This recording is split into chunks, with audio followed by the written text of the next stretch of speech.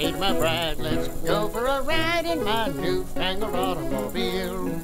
This is where we will go. Nobody knows, but it's sure a great way to feel. Behind the wheel of the speed meter steel, it's my newfangled automobile. Hello and welcome to Vintage Car History. I'm Wild Bill, and as an American, I think it's fair to say that if you mention Belgium to most Americans, the first thing they think about won't be cars. Most likely food will come to mind. Belgian waffles, Brussels sprouts, beer, and such. Yet, in the vintage car era, Belgium was a hotspot of automotive activity, and they built some incredible and beautiful cars. So today, we're going to take a brief look at 19th century Belgium from the driver's seat. Who first put Belgium on wheels? And how did they do it?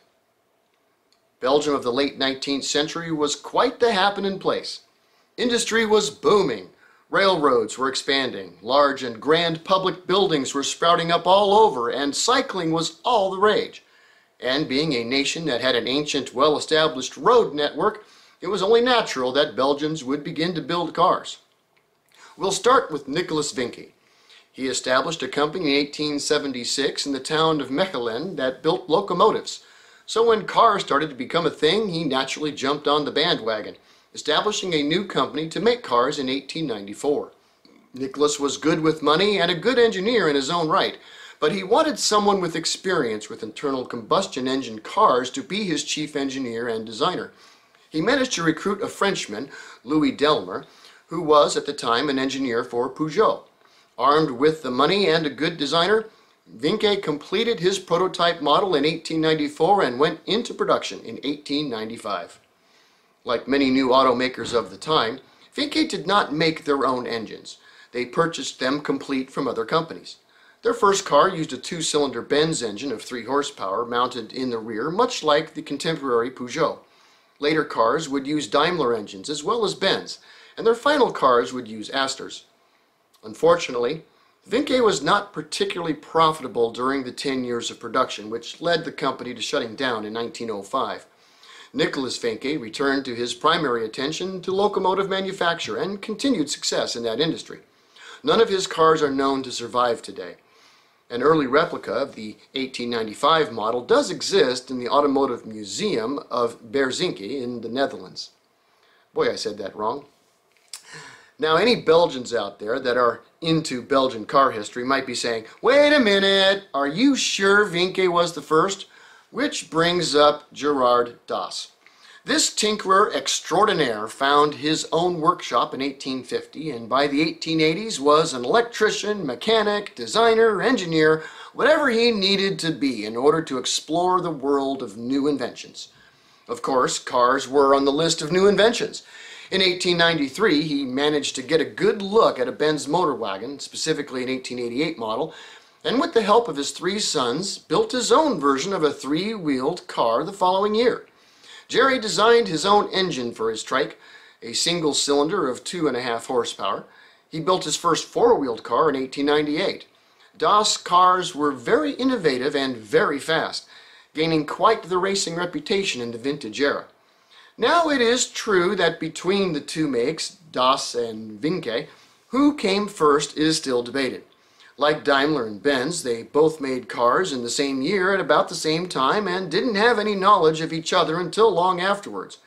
A good argument can be made for either one as the first car builder in Belgium.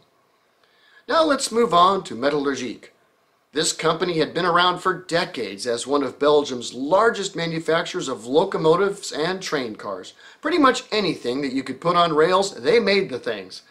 So they decided to give cars a go, founding a division for that purpose and making their first prototypes in 1898. Full production began 2 years later.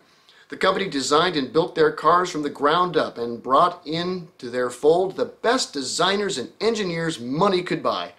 The production cars used the shaft drive system a la Renault and a twin-cylinder engine putting out 4.5 horses. Metallurgique scored a big win when they hired on Ernst Lehmann as their chief designer, fresh from Daimler. Metallurgique cars of the early 20th century were among the fastest and most sought after in Belgium. Many car makers of the vintage era started out as makers of guns, and Belgium also has sported such a make.